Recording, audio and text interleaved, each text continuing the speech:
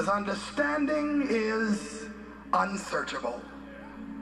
And then Psalm for a moment, 19:1, the heavens declare the glory of God, and the firmament shows his handiwork.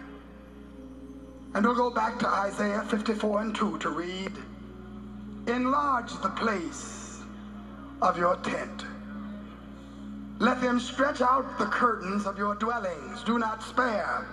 Lengthen your cords and strengthen your stakes. For you shall expand to the right and to the left, and your descendants will inherit the nations and make desolate cities inhabited.